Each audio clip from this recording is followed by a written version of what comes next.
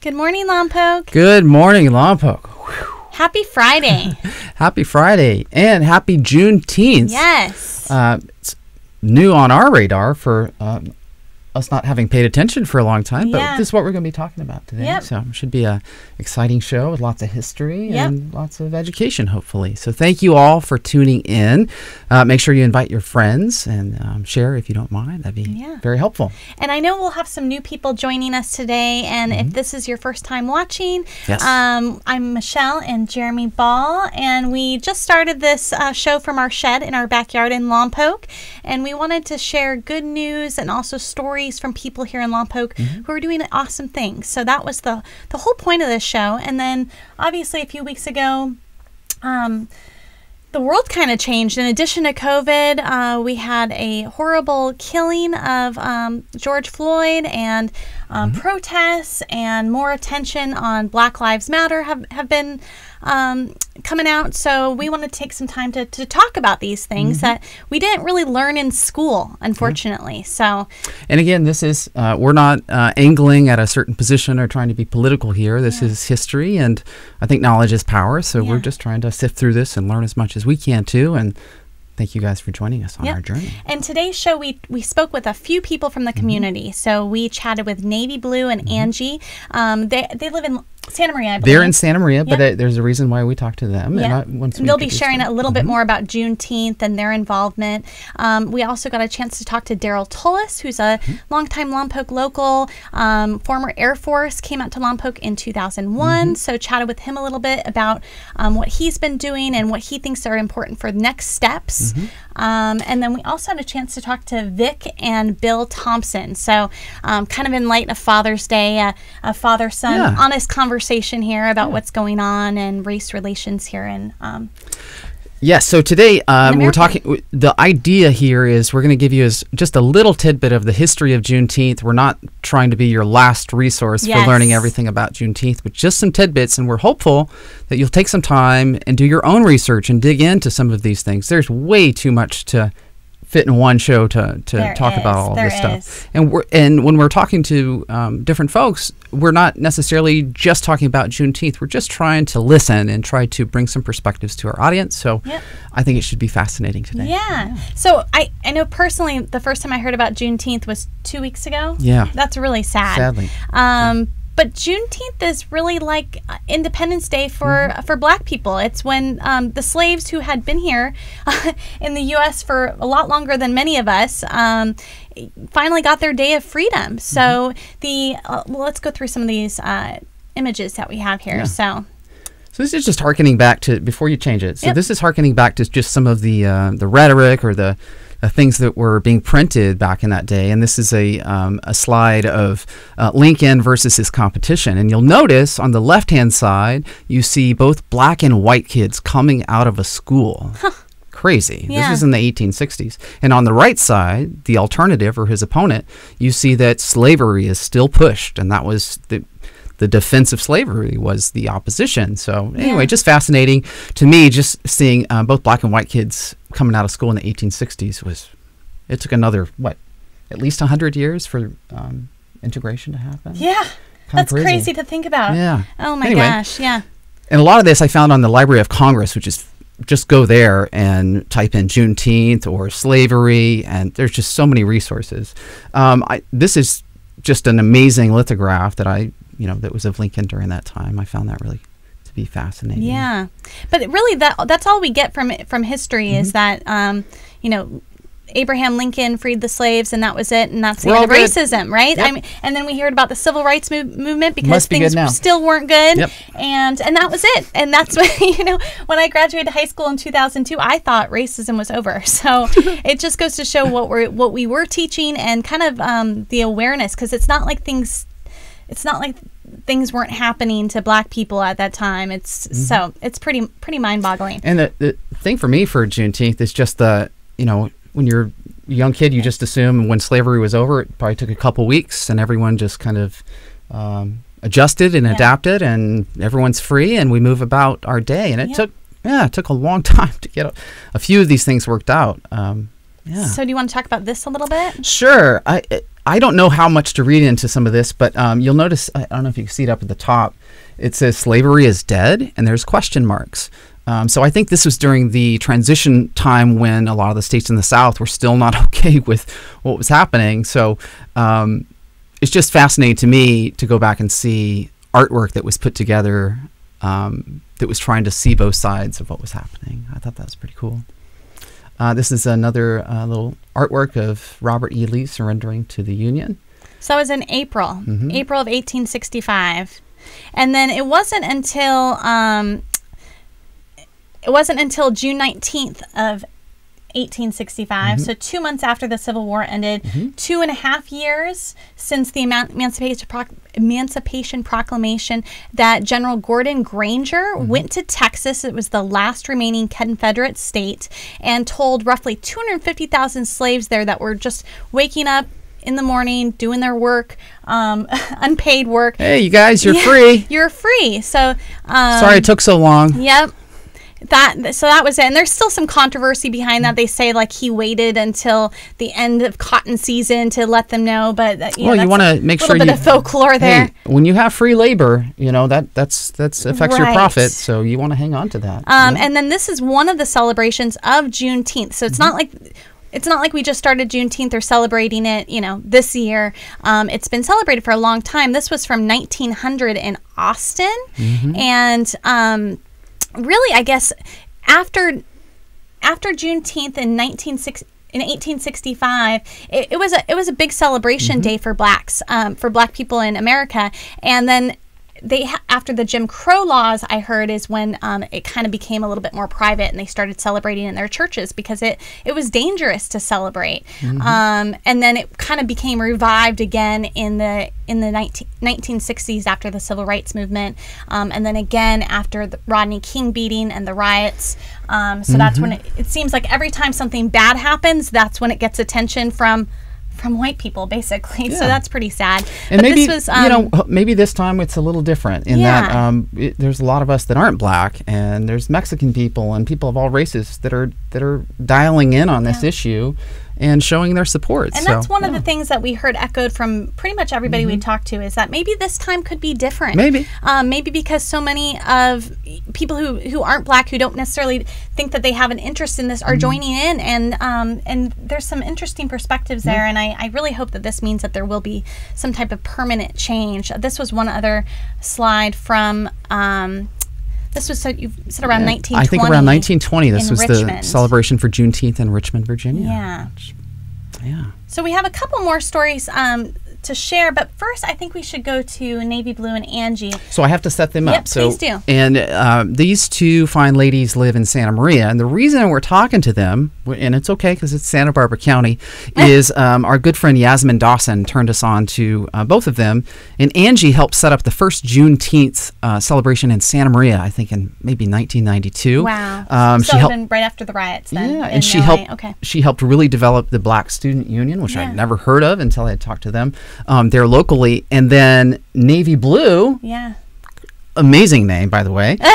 She is 16 years old, and she's both the president of her three things. She's the president of her high school. She's the president of the regional Black Student Union, and for the youth side of the Black Student Union at the state level, she's the president of that as well. Amazing. 16 years old.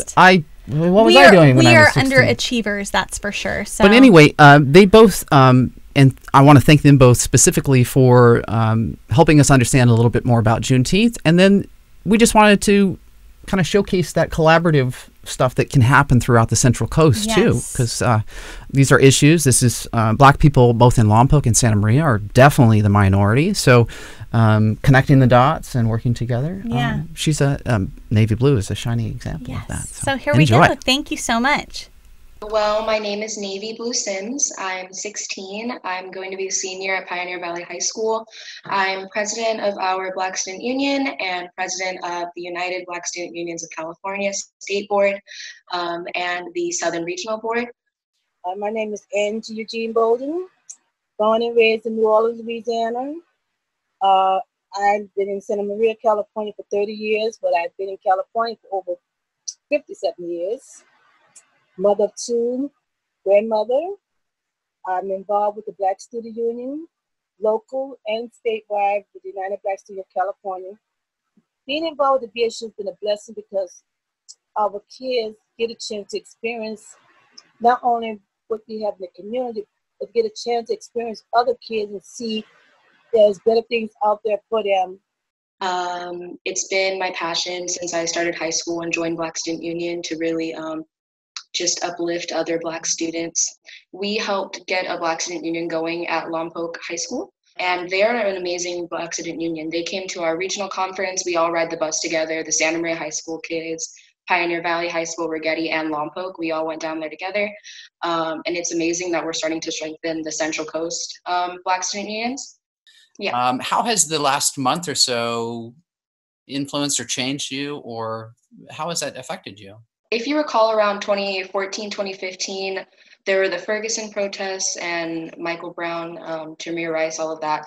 I was like 11-ish. And so that was basically like an eye-opening moment for me. And that's when I started to realize the weight of being Black in America and being a Black child just trying to grow up. So I saw that come and go. And that's what also encouraged me to become a part of Black Student Union. But then to see this reemerge, it seems like tenfold of what 2014 had. And the real power of it is now it's not only Black people fighting for ourselves, there's other people fighting alongside us. One of the greatest changes for me is seeing friends and people that I usually wouldn't speak on about these issues suddenly become very vocal. And it's a good opportunity for education for a lot of people. And I know that it's uncomfortable for a lot of people as well. But this is really something that Black people have had to deal with to the end of time. So you just got to get used to it, you know? And I don't see this going away until there's a real change. Being as young as you are, and as so much time has passed, I'd love for you to tell us how to, not just understanding the history, but what does this mean to you, the idea or the commemoration of Juneteenth? So the best analogy I can give is Juneteenth is basically the Black Independence Day. It's our equivalent of 4th of July. And it is a shame that not many people know about it. I say that stems from the education system because I know as a kid going to school in California and everything, we got Martin Luther King Jr. for like a week and then maybe Rosa Parks. Abraham Lincoln came and he freed the slaves and everything was cool. And that's not really how it works. So Juneteenth was June 19th, 1865, a whole 2.5 years after the Emancipation Proclamation, which only worked for like the closest enslaved people to the Union lines and the rest were ignored. It is a day for education and learning and paying homage to those who came before us, because without their preservation and their courage, then we wouldn't even be here today. So it's a very important holiday for everyone to acknowledge.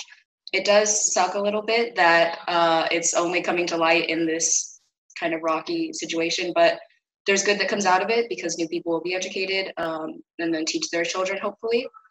It's something that we need to celebrate.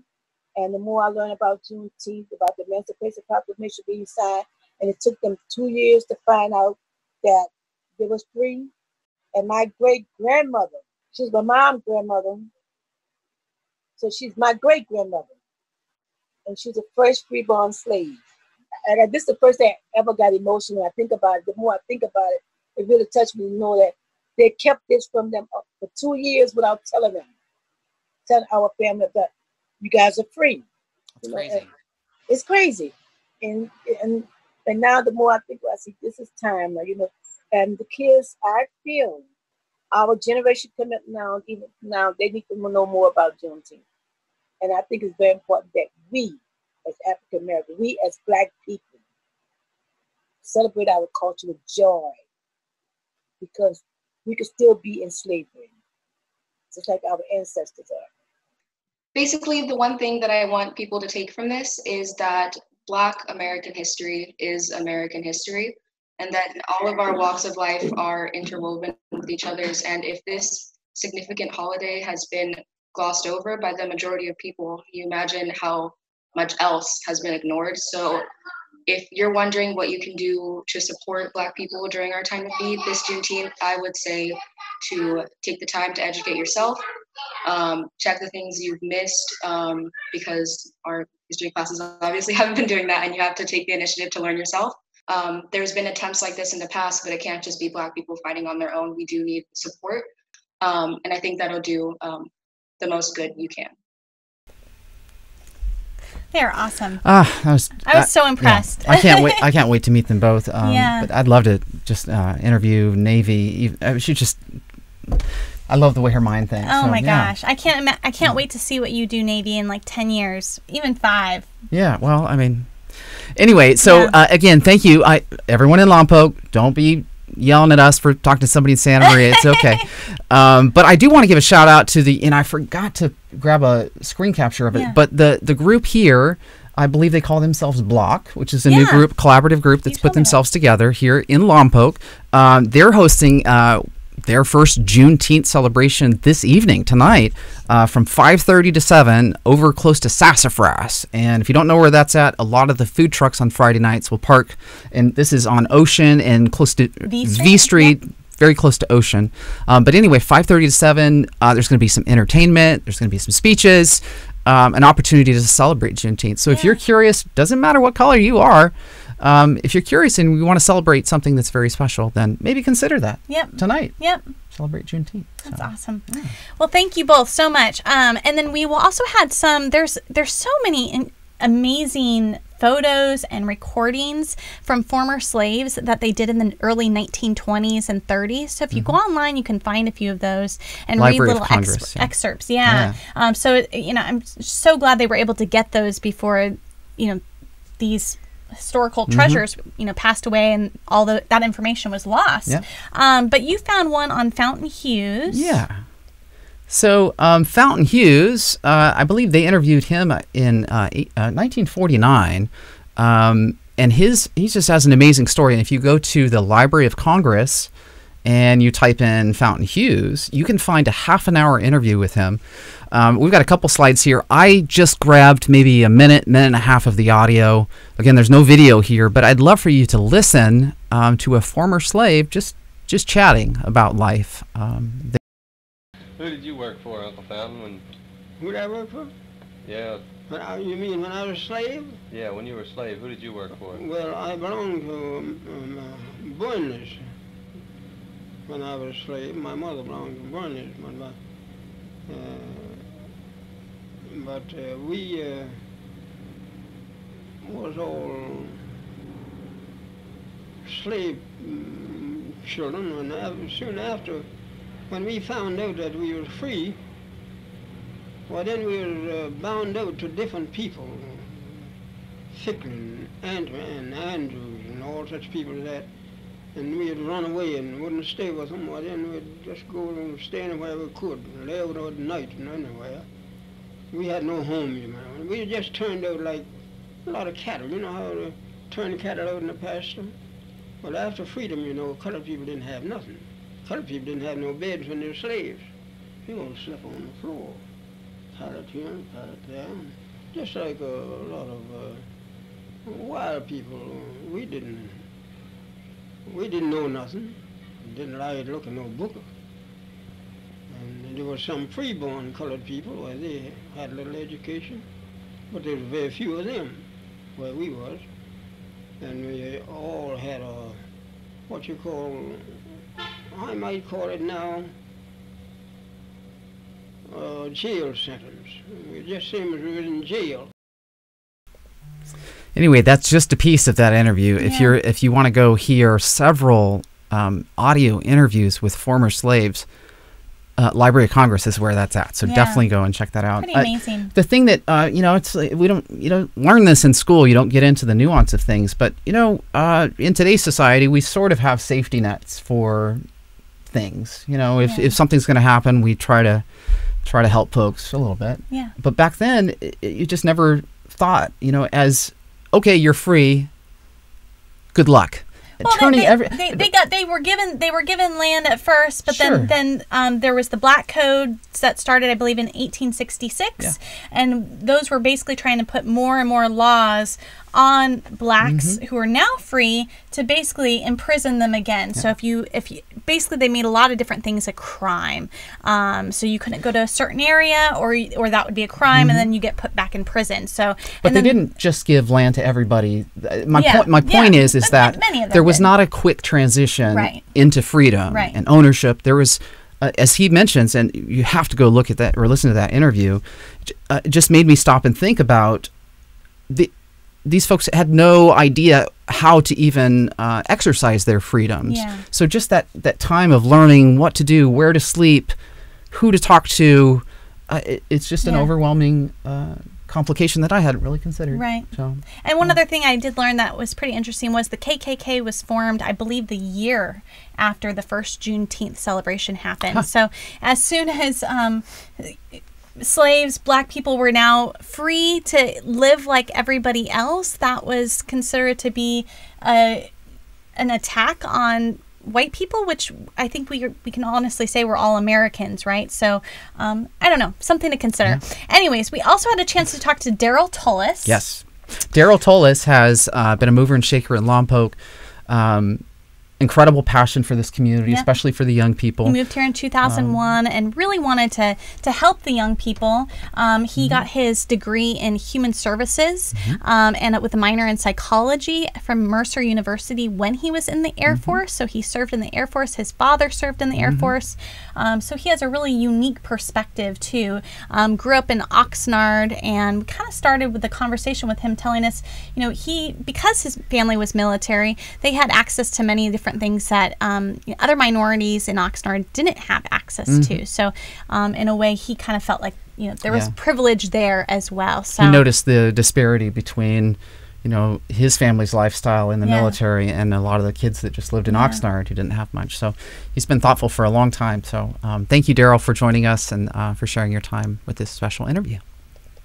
Growing up as a black child with a father in the Air Force, and once he retired, I saw that my counterparts down in Oxnard, a lot of young people whose parents weren't in the military, didn't have nearly the opportunities that I had. My oldest brother and I were just talking about this last night. We were talking about the fact that we were kind of shielded from a lot of the things that went on in this country because of the fact that we were military kids. And so on those bases, we had a shield, and there's a system on those bases. Your neighbors can't put up that Confederate flag on a military installation. Your neighbors can't call you certain things. And with the things that are going on in our country right now, for the first time in my life, I feel like a black man when I step out of my house, instead of feeling like a spiritual being who happens to be in a black body. I have people who are looking at me either feeling sorry for me, or feeling like I gotta support you, or feeling like that's horrible what they're doing to you and your people. And I'm thinking, you should feel like it's horrible what they're doing to our people. We all belong to each other. We're all the same human race, and we have no choice about being here. We may have a choice about what town we live in, what state we live in, what country even we live in.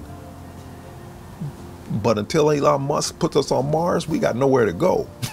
It just doesn't make sense, that people don't just stop right where they are and just stop and think, we got to correct this, we got to make this right. This country has not dealt with white supremacy. And so, in every aspect of our lives, there can be someone who is infiltrated from a white supremacist group. We talk about America the beautiful, America the brave, America, greatness in America.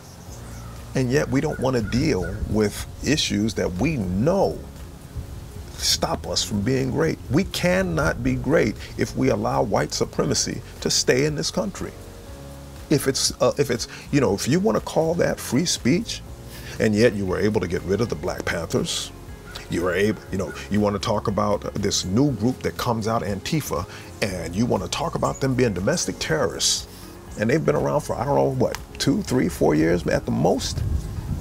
And yet you don't want to talk about the Klan. You don't want to talk about the neo-Nazis. You don't want to talk about the Aryan Nation.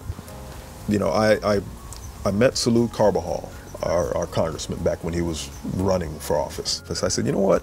Every time I see you, I said, I'm going to remind you that you, if you get elected, you need to put the white supremacists, neo-Nazis, and KKK on the terrorist watch list, right along with the Taliban, Al-Qaeda, and ISIS. And domestic terrorists is responsible for more death in America than any of those three combined. I said they need to be in the same place. I said because my son and my daughter have been over to Iraq, Afghanistan, Jordan, Kuwait, Qatar, several different tours, and yet they come back home and they got to deal with domestic terrorists. It's crazy. And we don't, and America doesn't deal with it. Yeah. So all of this marching in the streets, I'm glad to see that those crowds are mixed crowds. And in fact, in most of them, there are more white people out there because they don't like looking like that. Yeah. But most of them, I would say, are probably 20 to 40 years old at the oldest. You know, they're a younger generation. Mm-hmm. And so they're fed up with it. They don't want that stigma on them. And he's finally got a bill that has been introduced in Congress. He got over 113 congressmen who have signed on to it. And then S for the Senate, it is S 3190. Get on your phone, call your congressman, call your senator, and tell them that you want to push that forward. We want domestic terrorism outlawed in America. That's a start. Because when you outlaw that, that tells the whole country and the world that America realizes that we have a problem and we're not going to just let it sit and pretend like it doesn't exist. Yeah. And until they do that, America's not serious about equality. Thank you so much, Daryl. I think it's great perspective. We had almost an hour-long interview with him, and he had so many great things to say. So I apologize that we had to kind of narrow it down to that, but I think that was a really valuable point. And I didn't even know about those bills that were being introduced, so it was good for me to go and find out a little bit more about them. They give you some stats in the bills too as to what's going on and the number of deaths from domestic terrorism versus Islamic terrorists or Islamic extremists, I guess. So that was eye-opening for me. And look, this is, there's arguments and controversies here and there about this issue, but let's just be honest. If you find in your heart there's room to defend anything about white supremacy, please just find another show. If we're going to be a great country, we have to address this, and it's not easy, but we got to be real about it. So, Daryl, thank you so much for being honest with us and transparent and talking to us about something that's very important. Yeah. And if you disagree, that's fine, but we can step up here. There's more than enough room for everybody. There's still some room to work on this issue. Yes, there's a long lot way of to room. go. Yeah. So I think that the next person the last two people we spoke with was father, son, Bill and Vic Thompson. Vic, I have to give him background. Yeah, so please. we've gotten to know Vic through our good friend Darren at CrossFit Ohana. So we've now Vic has lived grew up together. Yes, here in the Lompoc Valley, and Vic for the past few years has lived in Georgia, in close to Atlanta, I believe.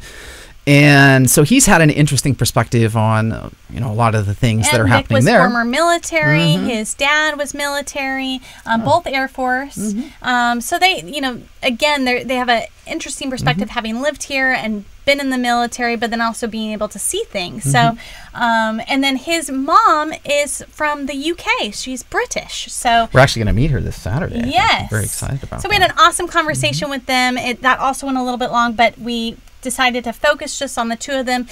Vic took a moment to interview his dad. So, and before you say that or start that, don't forget this Sunday is Father's Day. Yes. So again, this interview is Vic interviewing his father, and we just want to give a happy Father's Day this weekend to all the amazing dads out there. So happy Father's Day. Enjoy this interview. So a black dude in Ohio is probably not dating outside of the race in your time. No. But then you go over to Italy, Europe. Did you feel like when you met, I guess, Mom, was that like taboo? Okay. In my 13 years in the military, I always felt more comfortable in England and Italy and other countries than I did here. Why is that? Because of what was going on in America. Okay. Because I remember when we got married, I took my wife downtown in Cleveland. Cleveland was east side black, west side white. Downtown was pretty neutral. Yeah. But when I was down there walking around, I mean, people were just staring at us. Yeah. You know? I mean, I wasn't uncomfortable. And my wife was very naive to the situation. Yeah, yeah. So I had a better outlook on things. Yeah. But we didn't have any problems other than people staring at us. Yeah. And one thing about us, after we were married, we always found a church. Okay. And we always found a church, and that was always a safe zone. Because you meet people in church and everybody's about Jesus and the Lord, and you just get along well. Yeah. I think not only the church is a good point, but I think being in the military. Because the military, especially all military, but even enlisted, it's just a mixed bag. I don't know, when I grew up on all the bases that we lived at, there was always kind of white, black, there was a mix of everybody. So I never really felt like it wasn't an issue as a young kid. Right. I think getting older. I think being in the military gave you a starting and a jumping off point was different from people that lived in the same place all the time and were never in the military, because you got so many different races and people. In the military, if I got 5 stripes and you got 4, ain't no argument. Right, yeah. You know? Right. There were black officers, there were white officers, and everybody got along. Right. What jumps out most to you? Because before I asked that, my friends kind of came to me, and the best thing I've seen is do a personal assessment. Just kind of see, don't try to degrade anybody else. Just see where you kind of sit at, what are your biases, what are your privileges, but what is the one thing, being a black man, that you're seeing? Like, what's the thing that I guess troubles you the most and maybe excites you the most? Okay, well, the thing that excites me the most is everybody, all kind of people are in this movement right now. And before it was only black people. And I was around in the 1968 riots when they were putting fire hoses on people, putting dogs and stuff. And it was just crazy. But my main thing now is give me some legislation and do some things that's gonna make a positive change, because we've been in this place for 400 years. Yeah. Well, let me tell you a story. When I was 17 years old and I was about to get my driver's license, my father sat me down and he gave me the police talk. Yeah. He said, if you get stopped by the police, keep your hands where they can see them. Don't do anything fast. Say yes, sir, and no, sir, and you might get home. Because back in the day, I mean, they didn't care. Yeah. I'm so glad I didn't have to give you that talk. Yeah. I'm pretty sure, being mixed, dad black, mom white, I feel like visually I'm not probably a threat, where, if I was like 6'8", maybe darker skin, it could be more threatening. But I still, in my head, I'm like, I don't necessarily want to have interaction if I don't have to. But you had a lot different experience than I did because of the way you look. Sure, yeah. It matters. Because it definitely matters, because I don't know why, but some cops fear black people. Right. They think we're all going to do them some harm. Yeah. They don't realize when we call them, we need their service. Yeah. We don't need them coming at the wrong way. Yeah. We called you because we needed help. Yeah. And that's one thing, black people don't call the cops anymore. Yeah. They'll call each other. Right, yeah. Because hopefully they can figure out the situation on their own. Well, and let me say this too. If the cops pull over a black person and they do something that's wrong, I have no problem with the cop taking care of their business, because I spent 13 years in juvenile hall. I worked for the Santa Barbara probation department. And sometimes people just do wrong. For sure. And if you do wrong, I don't care what color you are. Yeah. If you do wrong, then you have to be dealt with. Yeah. Well, plus another thing, if somebody is running away from you, that's no reason to kill them. Or they're running away. Because they're running away. Yeah. Now, if they're being confrontational, trying to take your weapon and beat you, that's one thing. But if I'm running away, because that was like when I worked in probation, they always told me, you don't have to get the last word. Yeah. You don't have to get the last word. You can de-escalate the situation and then move on. Yeah. I think for what you guys need to see is, before, like, everything has been legal. Like segregation was legal. If you spoke out against it, you're a criminal. If you kind of speak out against change, that's who is typically painted as the criminal, because even the cops, you know, when they kill someone, legally, there's a lot of protection for them because they're in harm's way, right? The brutality should be criminalized, and speaking out should be more encouraged legally. I agree. Well, the first thing that I think that has to be done is you have to define the problem. And the problem is systemic racism. Yeah. And that means we are not at the same place as white people socially, financially, and educationally because of the way the system is set up. And when we can get away from that, then we'll be at the place where we can have some serious change. Yeah, yeah. And sometimes that systemic racism is so subtle, right? It's not like people aren't like, oh, I didn't know that was a privilege of mine.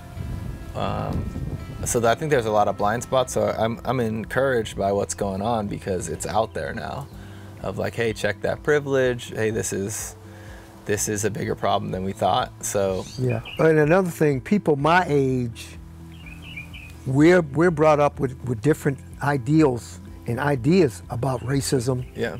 Because of what happened during our lives. Yeah. Because a lot of bad things happen, and we've been through people. Martin Luther King. I mean, what they do? They killed him. Yeah. I mean, so we have a reluctancy to change because we think change is going to be deeply rooted. It's going to take decades. Yeah, You know, maybe your children's children will have it a lot better and things will be normal. Right. But the millennials and people that are younger now, they're getting on board with this. Yeah. And I have to think about myself and not go back to my old ideas. Yeah. And realize that this could definitely be a change. Yeah, yeah. And I'm hoping that it will be. We are too. Really hoping that this means that something's going to happen. And when I meet people like, well, I didn't get a chance to meet her in person, but like Navy, I have a lot of hope. So. Yeah. So anyway, we hope you enjoyed this show. We've tried to bring some different perspectives, and again, it's on us. We're taking the challenge seriously to do our homework and start to do more listening. Yeah. So we hope you enjoyed the content. Yeah. And again, don't forget to dig in, learn something about Juneteenth. There's so much information out there. Texas made it a holiday a long time ago, and there's a push to eventually make it a national holiday. Yep. And the New York Times, I mean, they have a great show called The Daily. They did an awesome episode on Juneteenth this morning. And then they also have an amazing series, I think it's called 1616, which kind of describes the history of slavery from the beginning. So if you feel like your knowledge of Black history is lacking a little, maybe check it out.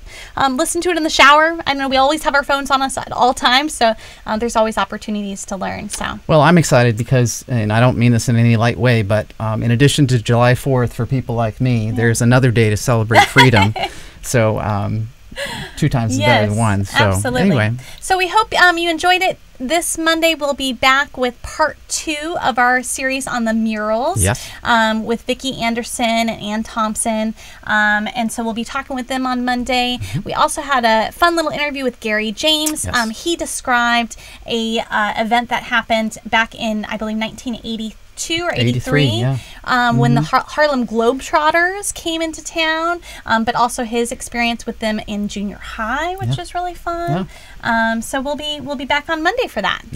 So everyone, have a great weekend. Remember, if you enjoy the show or it's your first time, all of our shows are archived on Facebook, and you can find them on YouTube for anyone that's not on Facebook. So again, tell your friends, tell your neighbors. We do this every Monday and Friday at 8:30 live. So thank you for joining us, and have a great weekend. Have a great weekend. And here is your moment of Zen from here in Lompoc. Thank you, Jacob Cole.